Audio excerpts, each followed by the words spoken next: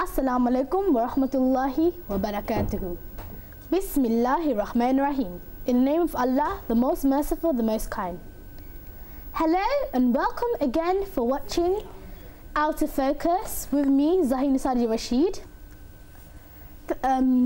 This is a program where we obviously talk about important issues revolving around our society and the teenagehood today, about Muslims, being a Muslim in this area and the problems with it, and basically generally just the important Islamic perspective on and view on topics such as behaviour and things like that.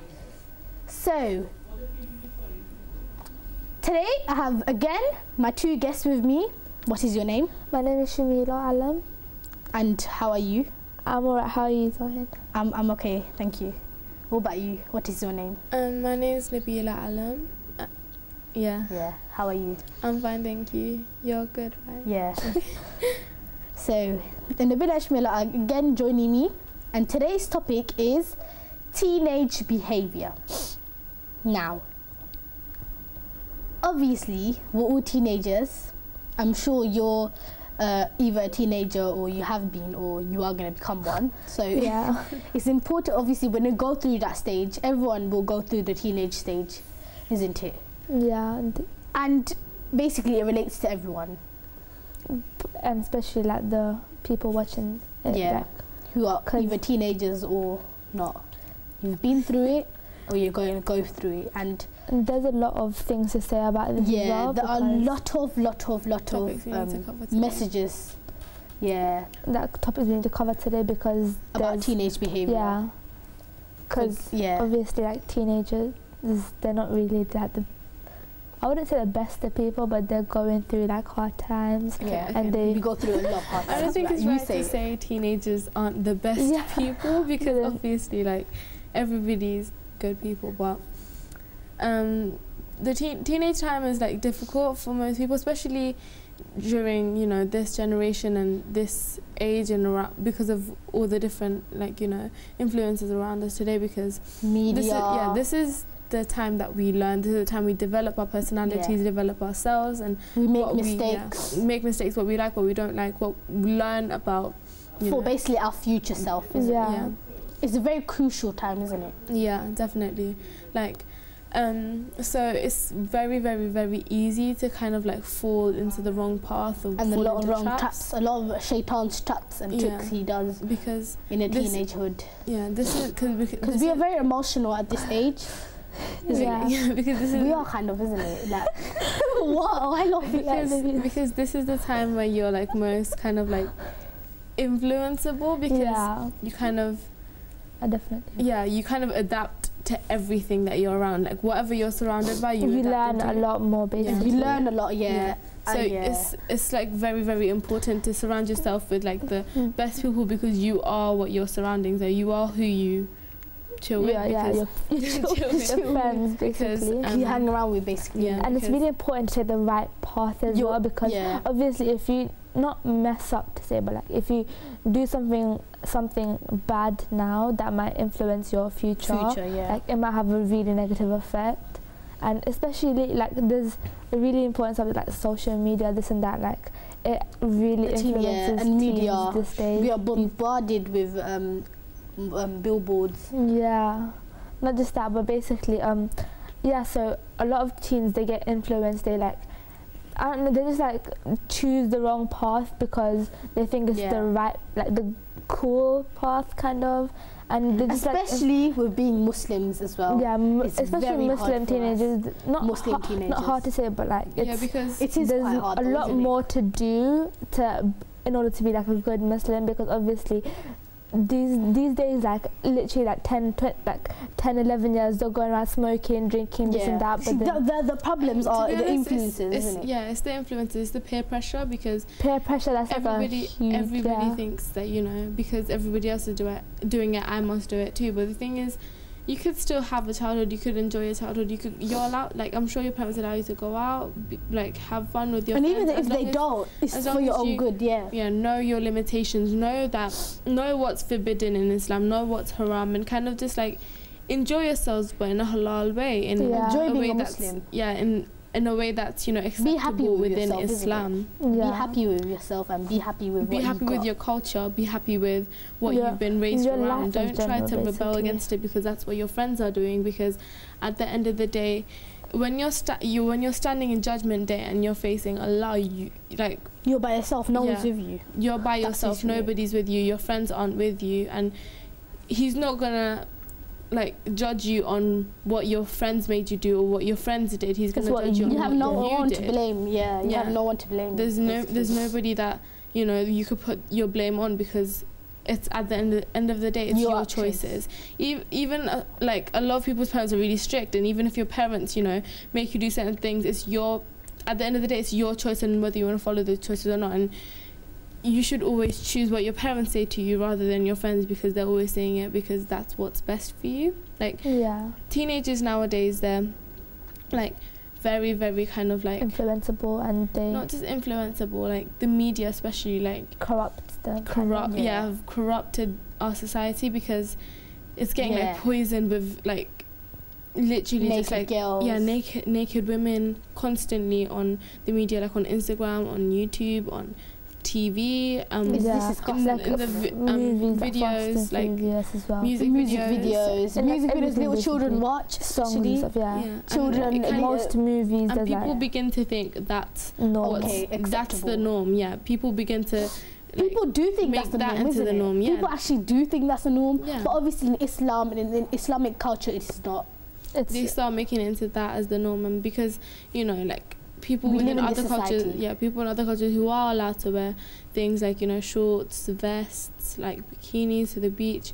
It's, even though it might be acceptable in your culture, because everybody else around you is doing it, you begin to do it yourself. Yeah, and you thinking think it's all right to do that. Like it's not that bad, like, but the thing obviously is, we're not here to judge anyone that does it. The thing is, you are allowed to go to the beach, but just wear something covered that's, you know, up, like a bodysuit. There's bodysuits that you can buy to go to the beach instead of wearing a bikini.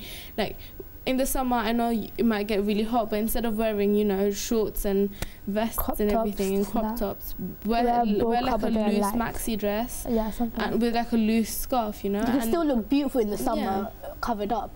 To be honest, modesty is the most beautiful thing, and when you're dressed modestly, that's when you look the most beautiful. That's you know, Allah's happy with you, and your parents are happy with you, instead of dressing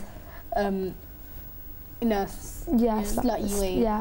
Because a lot of teenagers, they get obviously like influenced a lot by friends, in the media, like basically social media, like friends, the people they're around, the area they live in. I think we already covered that. Well. Like, you know, the area they live in. That's true. Like music, like songs, stuff, like basically like the things they watch. Also, can I like add something in? This is also the time when your hormones are changing, and they start being attracted to them. Like when your hormones are literally raging, that's when you know, that's when you start developing that thing called lust.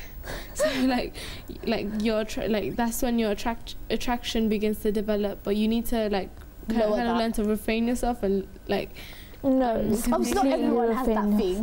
Because you're not meant to like look at the opposite gender and go like, oh my god, that guy's good looking. Like, you should guys. At the end of the day, you're the one that's gonna get married to one, and there's someone, and you don't want like him to be like out to other girls. Because that's like one like huge thing. Like a lot of like young people these days, like 14, 15, they're going around having 12, boyfriends, 13. falling in love. Like you don't know what love is at this age. Like even like in channels like Disney Channel, like oh my I god, think that kids like corrupt. Millie and Molly.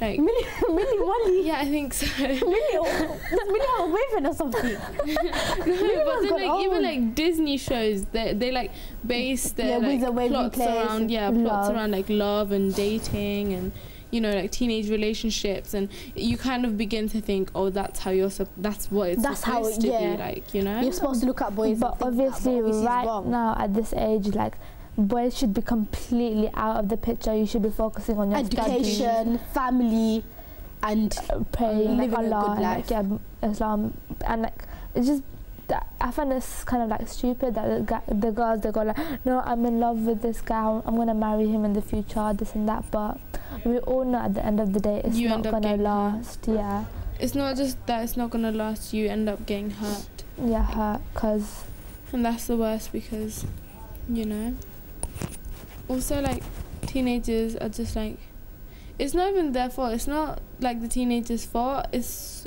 so much to do with the media. I think if you kind of just like learn to not focus on the media as much and try to like listen to what your parents say, and because of the hormones, like I mentioned, you begin to like rebel a lot, like yeah, you don't listen, because there's this thing that kind of make you go against authority, and like so you begin to, you know, disrespect teachers, kind of not listen to your parents as much, people, and basically in general, because at that age you're kind of like threatened by authority, and when you're threatened it's like instinct to get kind of like, you know, defensive against them. Yeah, defensive. So when you get defensive, you kind of like do everything that they tell you not to do, because you see them as, you know, the enemy. Yeah, as the enemy, although that's not the case at all. And I'm not saying that your friends are your enemy, but they're not your enemy, but they are if they're bad, basically. Like, you know, putting you into the wrong paths, and if they're making you rebel against your parents and elder people that actually want the best for you.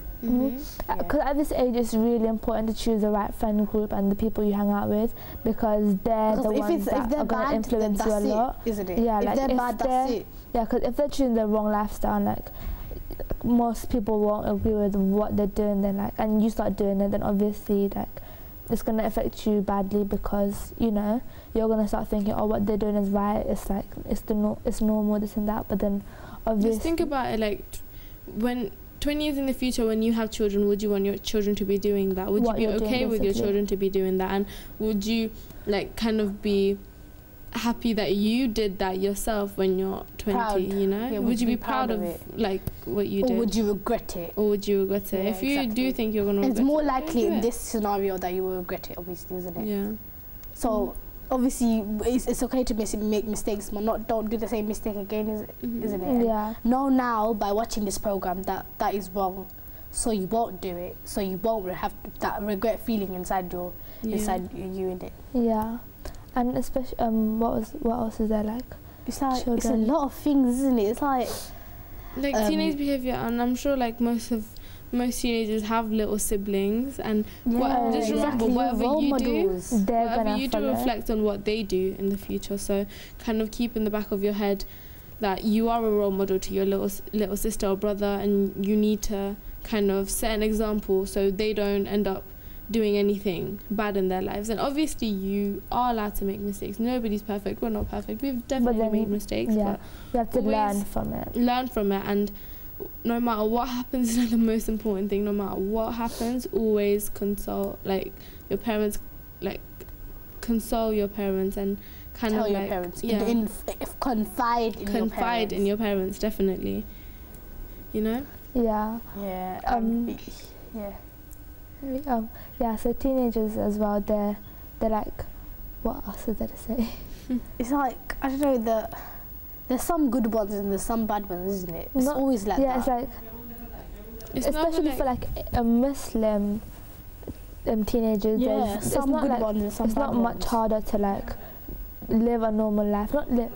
Just be like a normal teenager, go to school, you know, education, this and that, because like you should be doing like you should always be following education, but then you should always like you should be praying, you should be like thinking of Allah with everything you do in your school, this and that.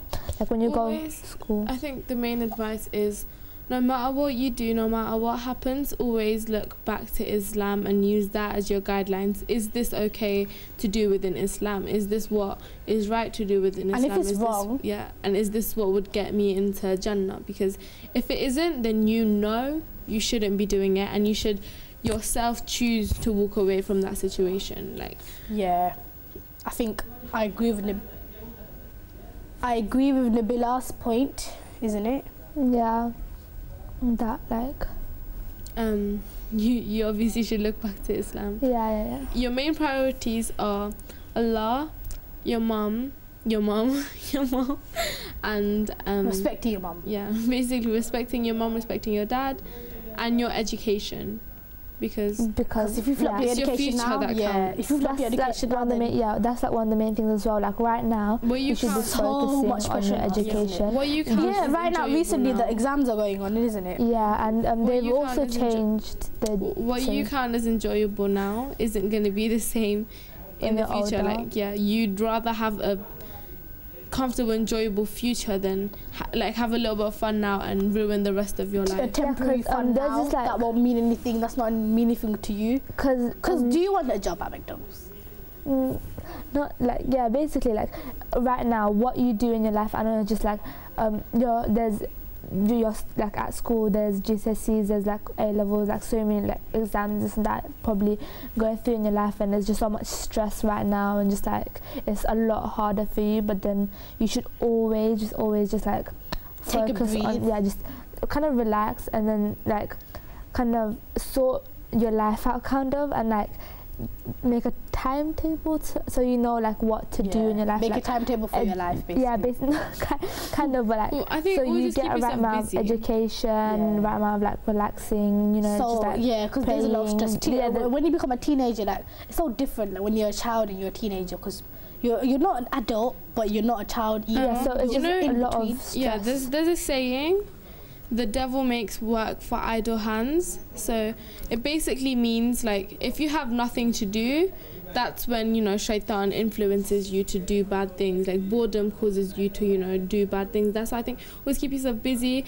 always like keep your schedule full, like always but make sure you always have, you know, relaxing times. No time for you to pray, leave time for you to pray and for your education and everything. But maybe like do kind of like an extracurricular activity. Say cooking. You could go to cooking club, you could do karate, MMA, you know. Yeah. Anything. There's anything that you can do. And there's like a lot art clubs. There's like, I think anything at school and anything as well. Just like and also like a lot of just keep yourself busy. Do a sport. Go to gym. Yeah, keep active, exercise, this and that. Stay healthy. Stay healthy. Diet. No, not diet. Shamila's on a diet right now, isn't it? Diet. No, but basically diet, as in, you know, change your eating habits to eat healthier. Have a balanced diet. Vegetables. Not extreme diet like not eating. Yeah. Don't starve yourself. Don't do that. But what else there? Like teenagers.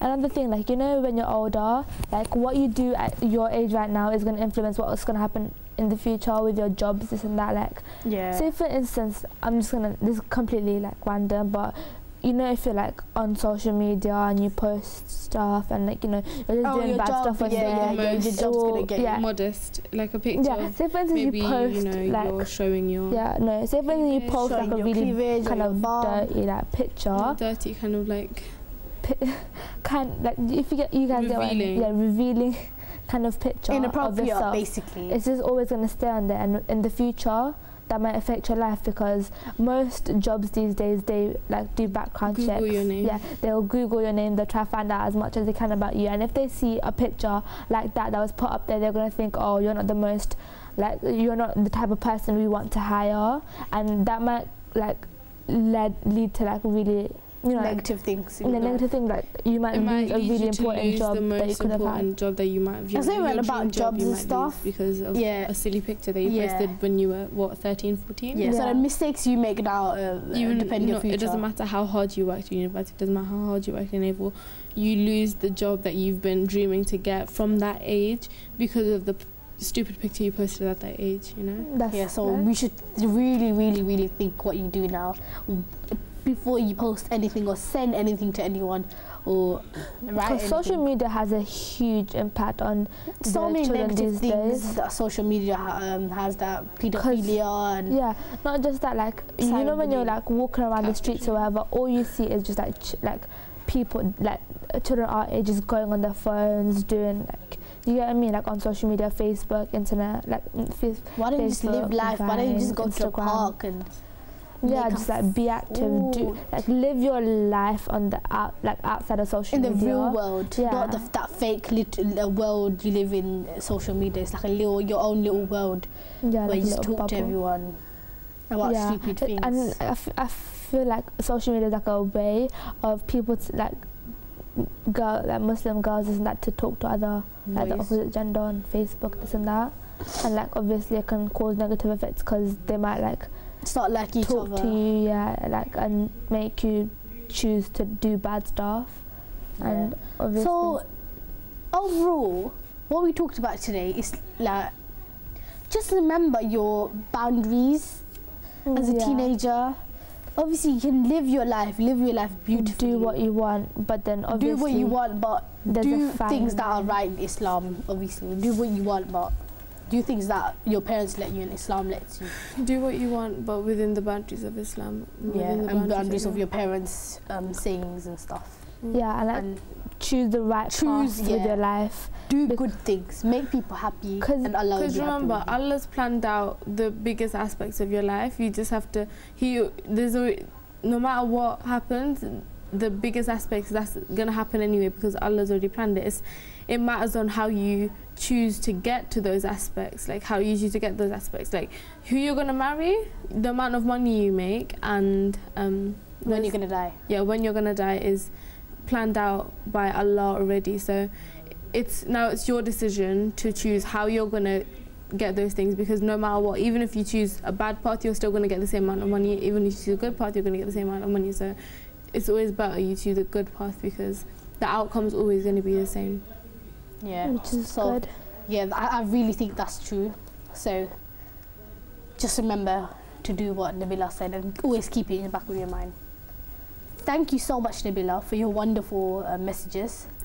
I hope I'm very grateful for it. Shamila is very grateful for it, and the audience probably is as well. Shamila as well, you as well. We are very grateful for your beautiful messages. Thank you. Inshallah, it will help me, it will help Nabila and help the audience. Yeah, because this like topic, like I think the viewers watching this should actually like really think about what we say, because take on what we say. Because I know it just sounds like we're just talking bears and we're just saying stuff, but then in reality, like what we're saying, like actually think about it. Like it's not just like words that are coming out of our mouth. Like we actually do mean the stuff we say.